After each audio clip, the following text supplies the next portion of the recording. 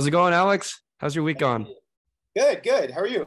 Awesome. I'm doing well. I'm glad that we were able to do this. Just want to say thank you so much, man. It really means a lot. We can hop right in. I'm super excited to have you on In Their 20s today to talk about Lolli, which you guys are building a rewards application that makes it much easier for people to understand and own Bitcoin. Before we get there, though, I want to talk about your 20s. I want to talk about your journey as an entrepreneur. And I want to talk about why you're so bullish on Bitcoin and what got you into Bitcoin as well. So, how does that sound? Yeah, that's a lot to cover. Let's do it. Sweet. Let's start and bring it way back to your college days. You attended the University of North Carolina, graduated with a degree in econ. What is one routine that you started while in college that you still use today? Good question. A few things come to mind. One, Twitter. Big one of my professors basically made everybody in the class get a Twitter account and handle, and we had a competition in the class to actually like win based on what we could do for a potential local business and blow up their Twitter account to kind of like learn Twitter. So Hmm. got really into Twitter. I think like junior year, and yeah, that kind of changed my trajectory because I would say vast majority of people I've met in a professional sense that have really accelerated my career came from Twitter. And I mean, to be honest, I hated it in the early days. I thought it was just like, it didn't feel productive. It didn't feel like I was like learning anything. And granted, the platform has changed dramatically since I think 2009, 2010. But it's changed my life completely of getting active. You can meet absolutely anybody in the world on Twitter. And it really just gives you this ability to have like your finger on the pulse of like what's actually happening in the world or what's happening in your industry. So I would say Twitter changed my life in a big way. And I started that in college. And then what are some other things? LinkedIn, weirdly, like I would say, and then like getting really good at emailing, cold emailing. Mm. Um, I think back in the day, I did some internships and kind of just I would say this approach of like I started a few businesses back in the day and literally would just like knock on doors for said businesses. So cold emailing and cold calling always kind of felt like the transition of like knocking on doors, and I think just seeing the success and seeing what the people you could meet by knocking on doors and cold calling, even though a lot of times it was really tough and you're failing 99% of the time. You start to figure out patterns that of what makes people respond, basic human psychology of like why somebody is going to be interested, like what are you doing to help them, why should they even answer you. So really learning that early on just through repetition and pattern recognition. And so yeah, I was like a fiend for back in the day of like emailing random people that I wanted to meet. I almost felt like if we're going even further back to like when I was like 11, it was like the internet in the early days of the internet used to be so weird and fun and different. It was like you could just hop into any forum and learn absolutely anything. Meanwhile, I'm like in school and frustrated because I don't feel like my teachers don't know everything. And like I felt like I was like learning so much on the internet because there was unlimited information and unlimited paths I could go to learn said information. I kind of felt like that transition helped me see sort of what the internet could unlock and the people I could sort of meet through that. So yeah, I mean, I would just cold email someone I would want to meet, and I would be like, hey, I'd love 15 minutes of your time, and I think I can be helpful in this way, this way, this way, and that sort of very basic formula just let me like meet a lot of very interesting people and open a lot of doors. And I would honestly be like, shocked with some of the people that would respond to me. And CEOs, like world leaders, like people that I really respected, that would email me back in 10 minutes because it was a compelling enough pitch, or I was actually, maybe able to convince them that I could help them.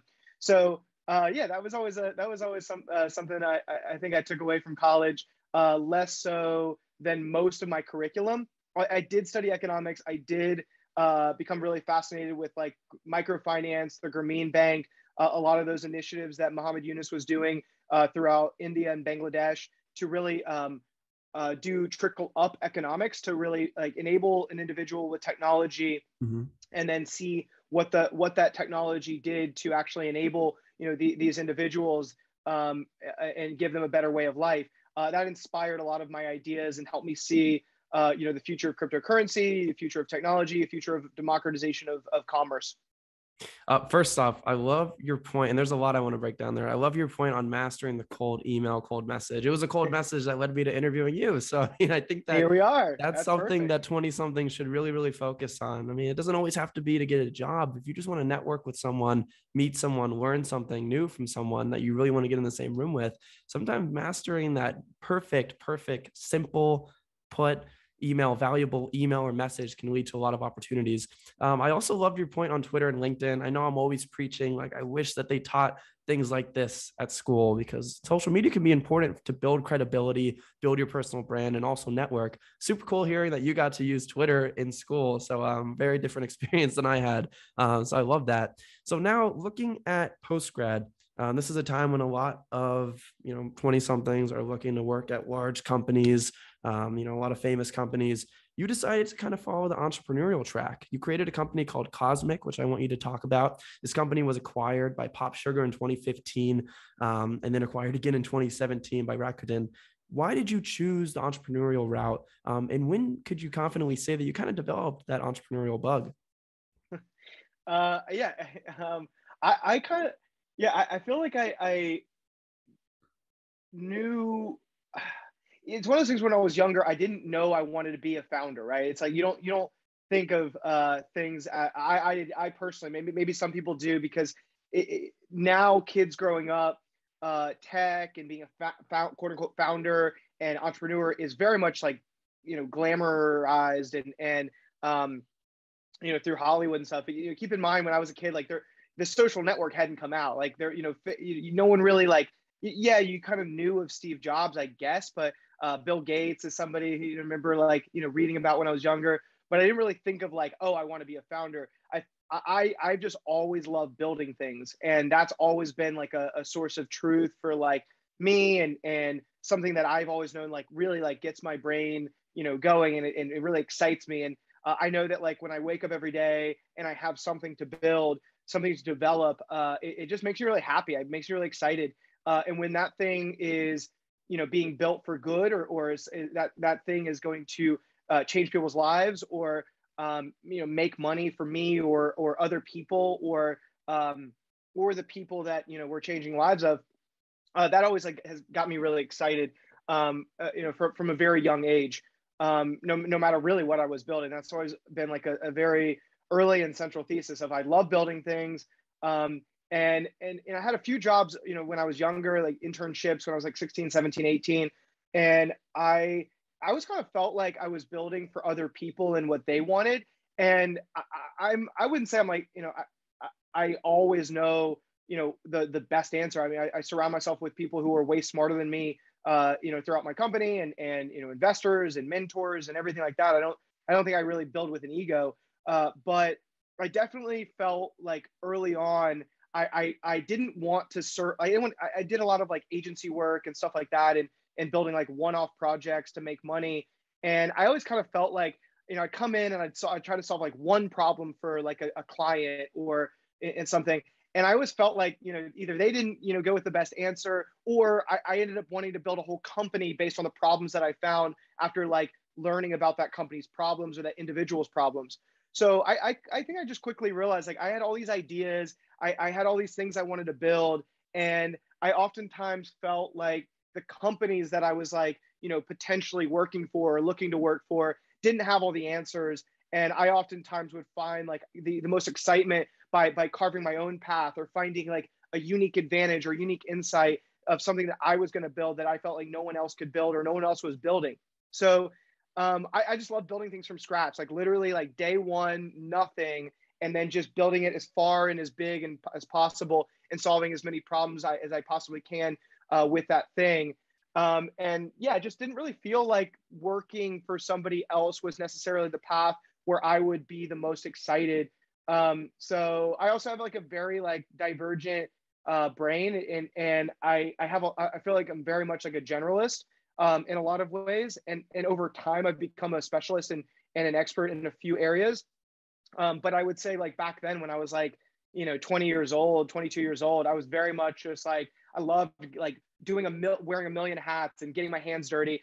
And in an entry level role at most companies, like you're like pigeonholed into like doing like one thing well, and you can learn a ton in that position. But I just knew like my brain, the way that it works, wasn't as conducive to be successful in a role like that, unless I was coming in being like the CEO, or having like, just doing special projects or doing whatever I, was going to build. So yeah, that's probably the answer, the honest answer. Of course. And quick follow up to that before I ask my next question. Do you think it's more efficient to be, a master of one thing? I mean, now growing up and like having gone through your 20s, or I mean, do you still think that it is really smart to be a generalist and like have many different interests, many different things that you're able to be valuable and focused on? Yeah. So the smartest thing is being true to yourself. Like it's not about, there's not a right answer for everybody. Not every person should be a founder. There's not everybody should be an engineer. Not everyone should be, Hmm. community builder. The thing that to answer for yourself is like, do you understand the thing that you're going after? And does that make you happy? Does that give you satisfaction? Less so happy, does it make you content? Like, are you going to find satisfaction in that path? I think a lot of people, if they had the challenges that I have, they would be extremely unhappy. I don't think I can do anything else after doing what I do. But I also like don't think a lot of people would want to do the jobs that I have to do. The same way that I wouldn't want to do the jobs of somebody else. Like it doesn't really feel like it's like a job, like what I'm doing. Hmm. And I don't think that like what I'm doing is more glamorous or better than anybody that works with me, for me, like in parallel, whatever. Like you can be an artist and be extremely successful these days. You can be an engineer, be unbelievably successful. You can be like a community manager. Like what's so cool about the internet is like you can find your niche, whatever it is. You can find a specific thing that you're doing, a specialty, and be like make ungodly amounts of money by doing something if it's true to you, and you're going to be good. Like people are naturally going to be good at things that they enjoy doing. So I think I happen to be very good at what I do, and it so happens that I happen to have like a generalist sort of like mindset and brain that I like to extreme ADD, and I'm like I can take on like I can every 15 minutes I can context switch and make decisions. I can make 100 decisions a day. And when I talk to early founders, a lot of times, if you don't have like that sort of mentality, you get bombarded with Hmm. decision fatigue because you can't make 100 decisions a day. I don't, I mean, knock on wood, but I work in 10 years, and I haven't gotten decision fatigue yet. And I thrive on the chaos. I thrive on the decision making. And I think a lot of people don't. And that's a founder thing that like, I know I'm true to myself. I know I can like, make those decisions and process information at a high speed, and have, 20 meetings a day and get excited by it. I love how you don't discredit others for not being like that. I love that you just really are true to the point where you need to be true to yourself. What you do is not going to be for everybody. What other people do is not going to be for you. And I just think that that's a very, very clear, thing that you've come to terms with, and something that more 20 somethings need to realize. We want to do everything. We want to be involved and have our fingers everywhere and be following what this industry is doing, what people are talking about over here. But no, you need to really find what you're good at, what you want to do, and then really go for it. So we're, Yeah, of and one course, one piece about that too, because I do of want to course. expand on it, because I appreciate you identifying that.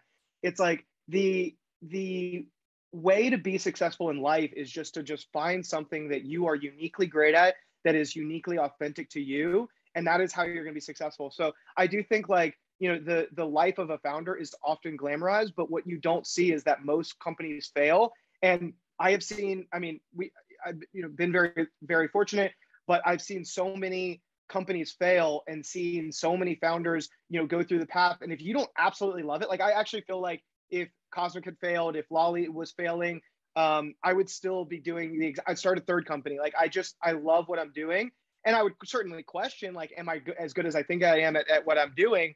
And what did I do wrong? But, the sheer like, math of it, like there's like, unbelievable founders that fail all the time. And if you don't love it, and if you're not naturally good at it, you're going to be so sad at that path. And And I also think like what we're seeing now is like founders are being glamorized in this current state. But if you sort of zoom out, like who's going to be, the founders of tomorrow? Like we're seeing right now with like NFTs, like artists are like, celebrities now. Like we're seeing Mhm. artists make more money than they ever have relatively, and more artists make more money. It's not just like, a handful. These are people, artists are making an ungodly amount of money.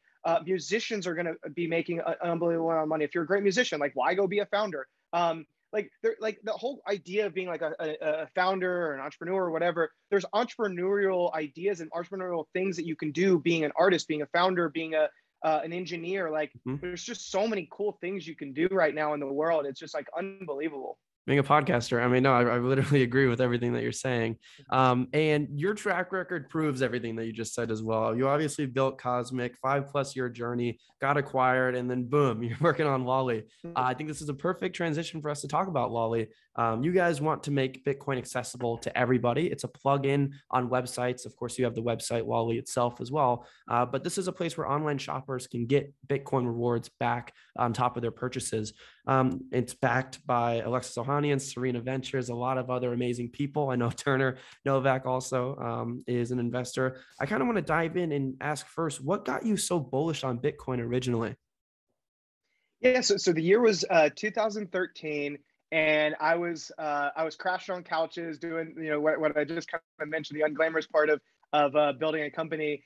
We were like bootstrapping Cosmic, and I was like crashing on couches in New York, and a lot of our clients started to pop up in New York. So I was just like, I just need to be in New York. That's where the action's at. That's where like the merchants are. That's where people were paying me, and Cosmic, and so.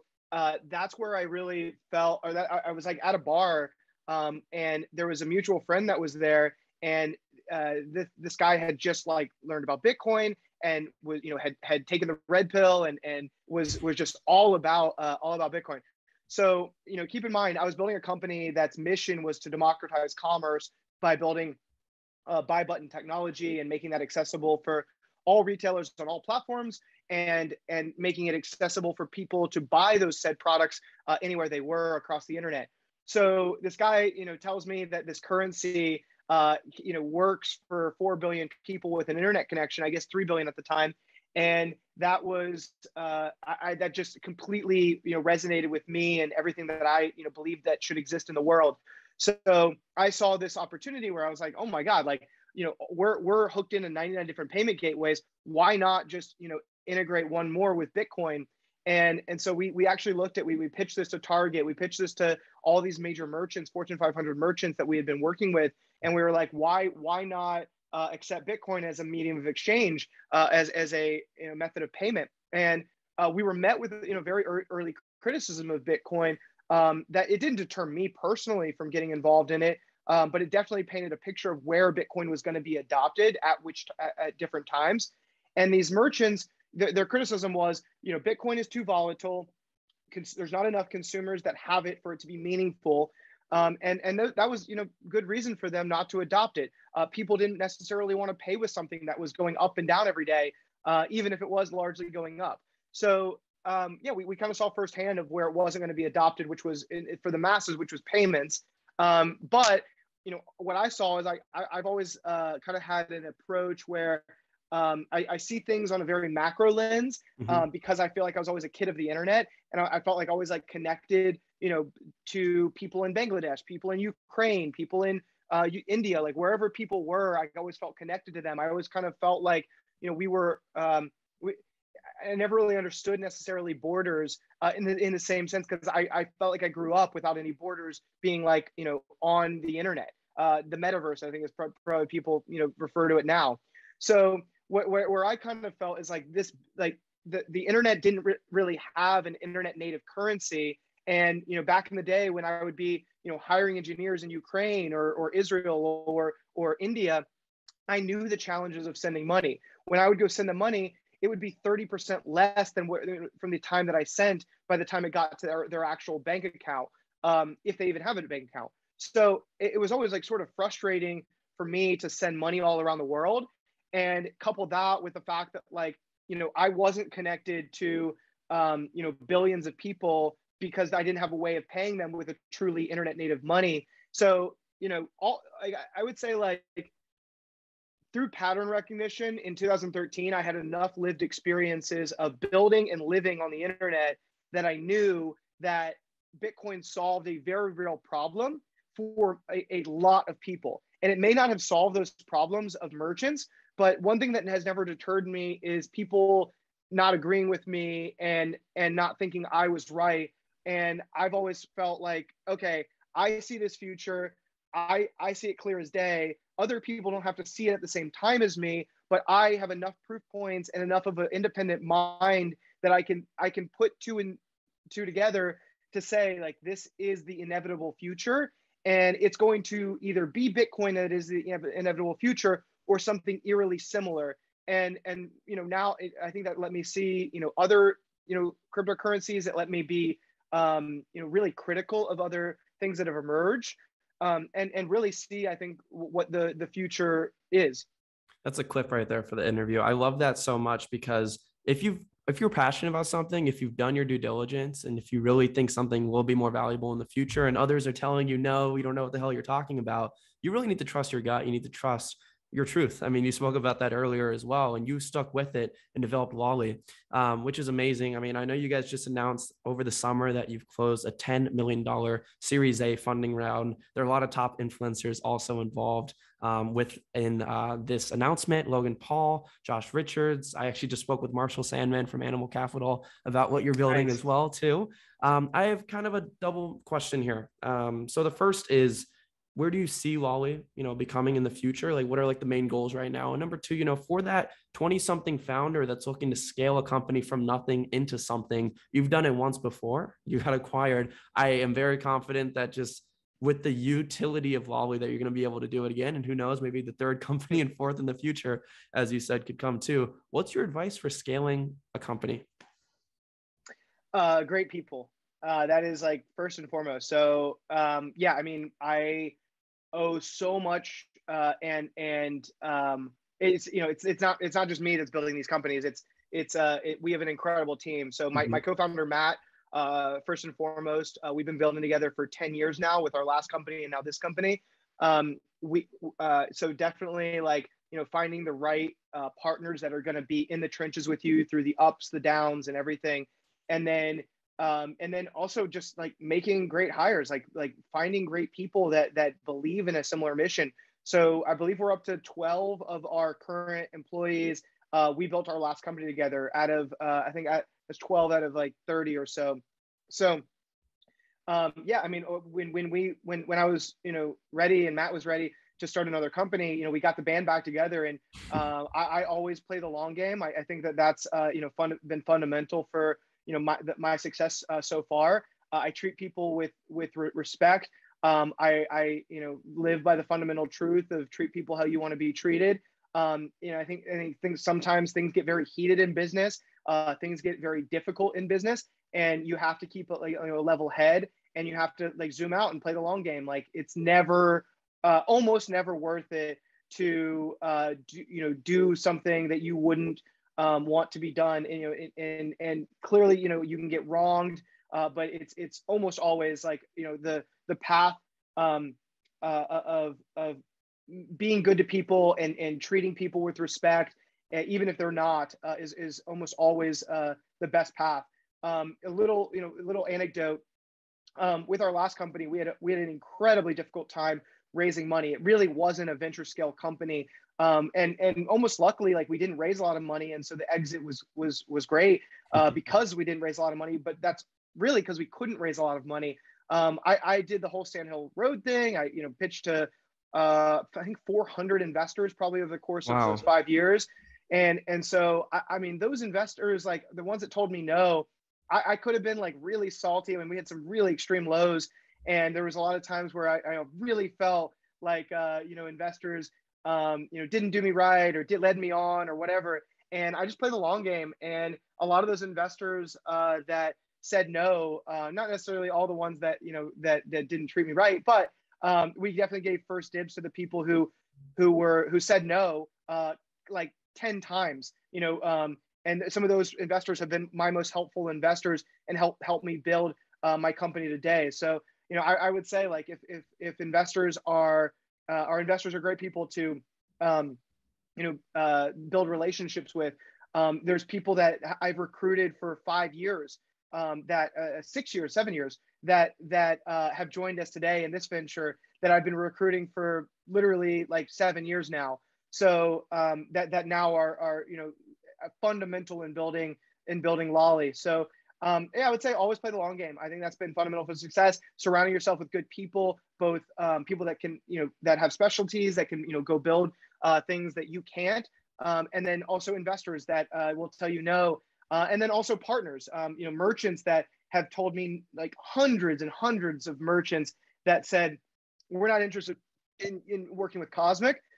We have over 1,000 merchants today. And a lot of those merchants are merchants and people that didn't work with us with Cosmic, and they see that I've been right about the future, and they've built trust I built trust with them over the last 7 years, and now they've joined us for Lolli, and we've made so much money together because I played the long game, they played the long game, and I think that's been fundamental for our success as a company, and my success as an individual. That is amazing advice, Alex. Really, really love that. I mean, literally the first line on your LinkedIn for the position for Lolli, before you even talk about what Lolli is building Lolli with incredible people. So I love how you point out the importance of working with good people, surrounding yourself with good people. And the second point that you made is also brilliant. A no today doesn't have to mean a no tomorrow. The long game is super important. I think that we start to hold grudges and get upset and think that people are out to get us when we get turned down that first time. But a lot of times, it's just the world that we live in. You got to prove credibility. You got to show a track record, and never just don't close that door too tight, because you never know where the opportunity can land in the future. Alex, just want to thank you so much for taking time to speak with me on In Their 20s. I loved your advice so much. I love what you're doing with Lolli, and I'm really, really excited for more young people to learn about Bitcoin through Lolli. So thank you. Cool. Landon, thank you so much for having me, and love what you're doing as well.